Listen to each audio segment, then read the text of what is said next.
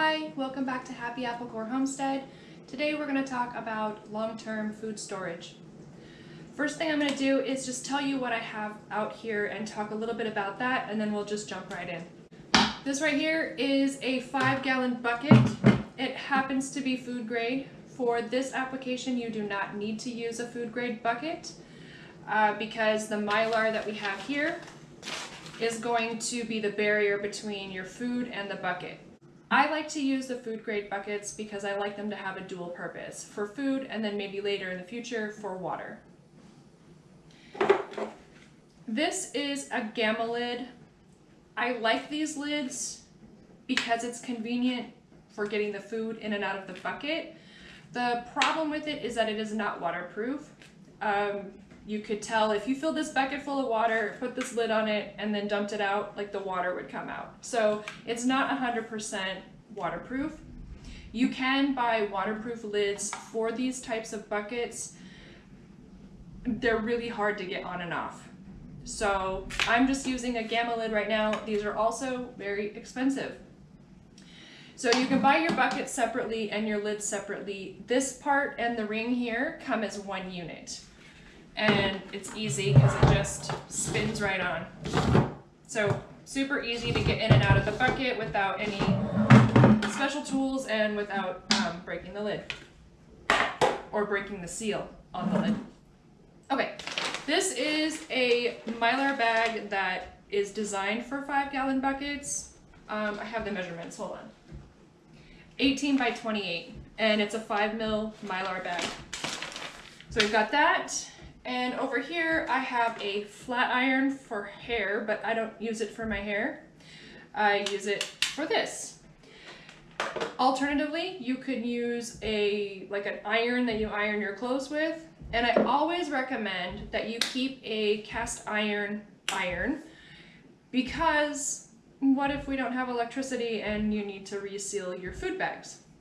It would be nice to have one of these around. Obviously this one is decorative. I have some other ones that are more utilitarian in style. But this one would work in a pinch too. Okay, here I have oxygen absorbers. For the 5-gallon bucket, you're gonna wanna use 2000 cc's. They come in 2000 cc's. They come in all different sizes.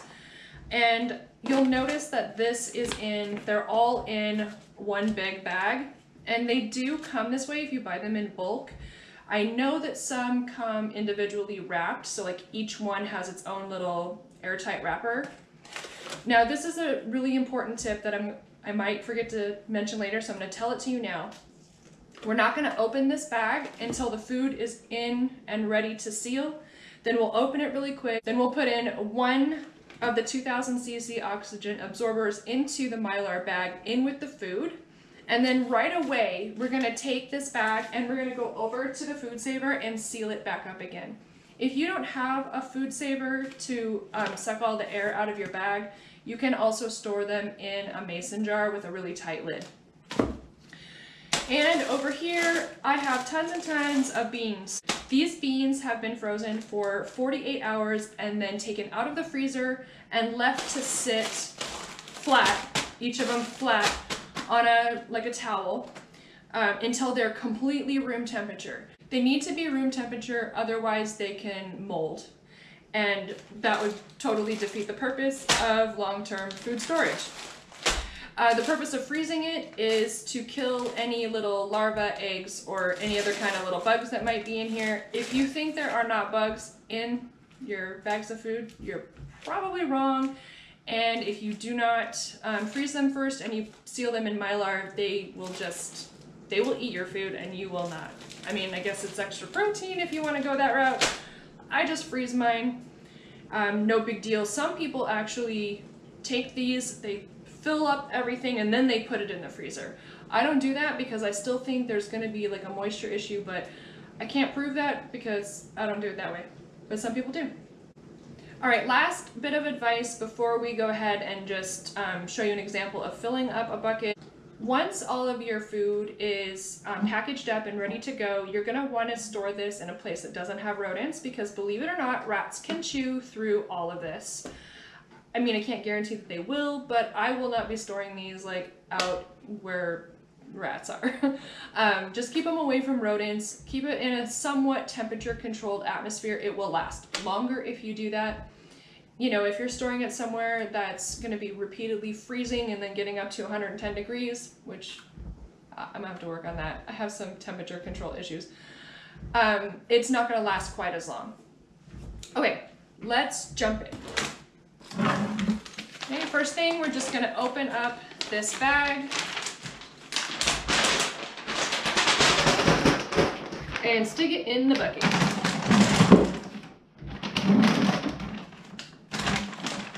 I might need a step stool for this. I'm a short girl. Okay, that looks pretty good. You can fold the corners down before you stick it in, and it'll be like a little bit more flat on the bottom. It's not necessary, but you can do it if you want. Okay, now we're just gonna open up all these bags and put our beans in.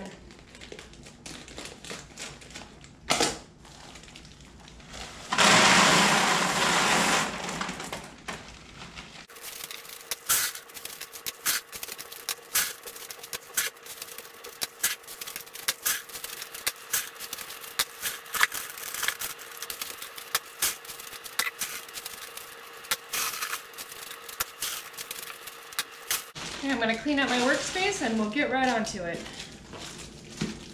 Great, our bucket is full and now it's time to seal.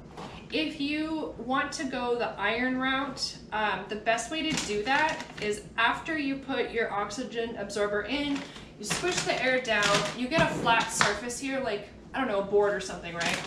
And you just bend it over like this, so something that will like protect the rim of your bucket, and then you just run your iron along just like that all the way to the edges. But we're going to use a flat iron for hair today, so it's going to look just a little bit different. Okay, now I'm going to get prepared for resealing these because I'm going to throw this in and reseal it really fast.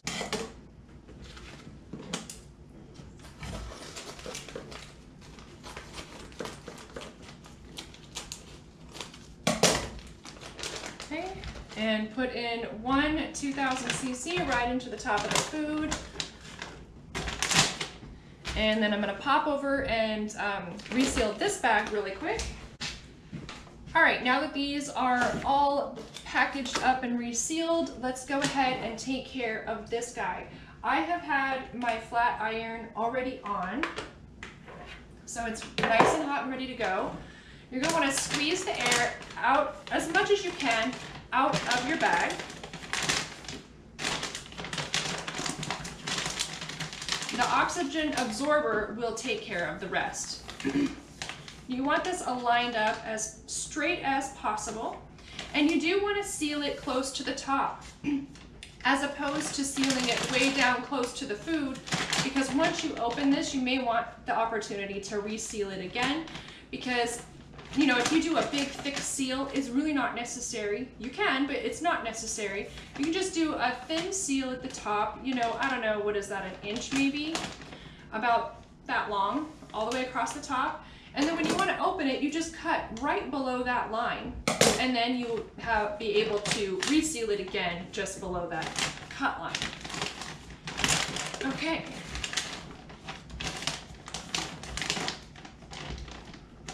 Nice and straight. You get your flat iron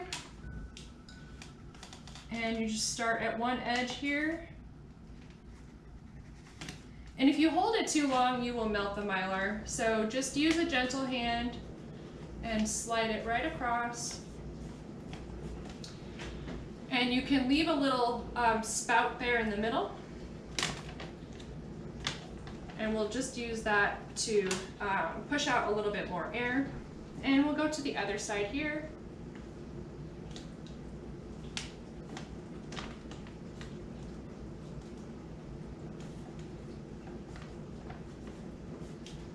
Toward the center.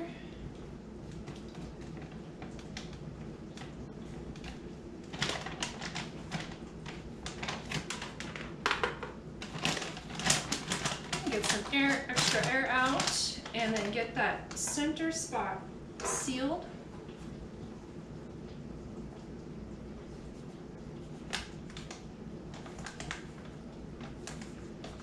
All right, now that it's sealed, we're gonna go over it one more time just to make sure. Starting at the corners here.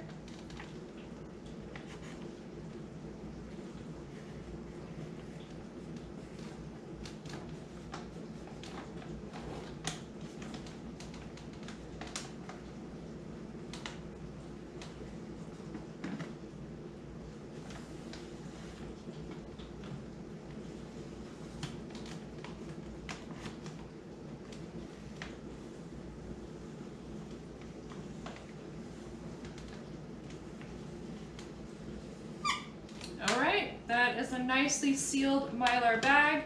So you can see there's a little puff of air still in there, a couple little air pockets, no big deal because that oxygen absorber is going to shrink this bag and make it really nice and tight and a no air atmosphere. So while we're waiting for that, we're just going to label. Oh, I think I threw my pen in the garbage when I was cleaning up. Let me go dig in the garbage. I'll be right back.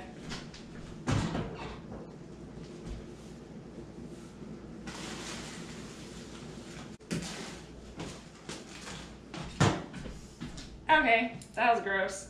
Let me clean my pen now and my hands, and I'll be right back. Ugh. Okay, I'll sanitize my gross garbage pen.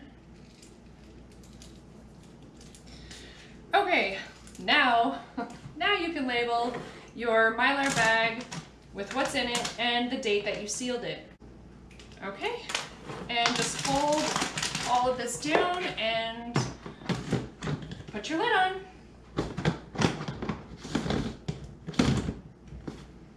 Okay, that is all there is to it. This bucket is ready to be set aside for a rainy day when we need it.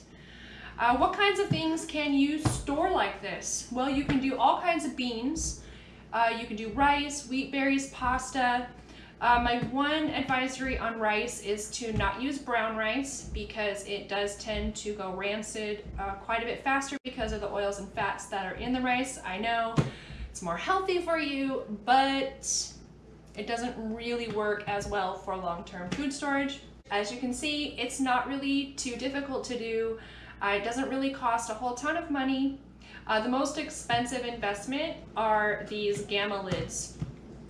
And of course, if you buy Mylar bags or oxygen absorbers in bulk, that can add up over time. If you guys want to know where I get my supplies or anything like that, just pop me a comment and I will send you a link to where I purchase my different items. Thank you so much for watching my video. I hope it was helpful to you, and I hope you all have a really great day. Bye!